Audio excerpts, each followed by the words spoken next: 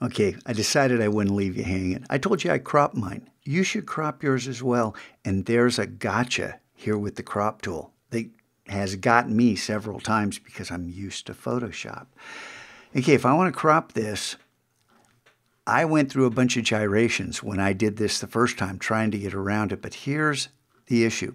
When you click on the crop tool, that's the crop tool right there, I'm just going to click. I'm used to seeing the crop there, but I don't see anything. I just have these crosshairs. So we can know what's going on here. We have current layer, trim, selection, all layers. This is really cool. I can see benefits of this beyond the confusion. So if I click on all layers, what the heck is going on? I'm going to click Command minus. There's something else in these other layers that is this size. Well, this isn't like a transform. We're not modifying the size of anything other than the canvas. So we can pull this in one by one and get this how we want it. Now, ordinarily, I would spend more time, you know. But for right now, that's what I want. And I want to delete crop pixels. I just want this. And remember, we're changing this file irrevocably once we save it. But I gave you the link. You can always download another one, or better yet, you have already downloaded the zip file. You can open that zip file to make another copy. So this, if I hit return, is it not returned? You have to click.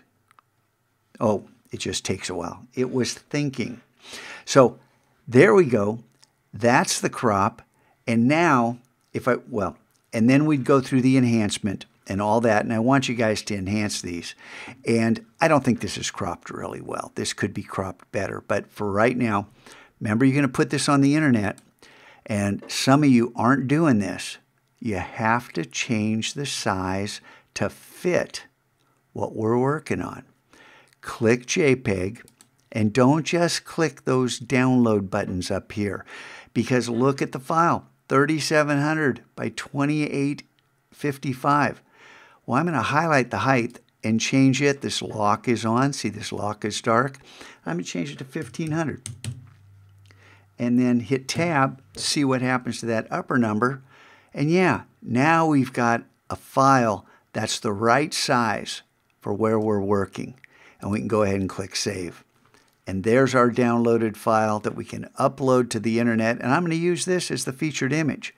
But between now and putting it up, I may play around with this a little more. What time is it? I got to get ready for school. Okay, well then maybe it won't be enhanced. But you should always enhance your images to make them look better, right? Yeah. Have some fun with this and experiment. Learn how to use this, because we've got, another 4 weeks of school to play around in Photopea. So you might as well start exercising your creative muscles.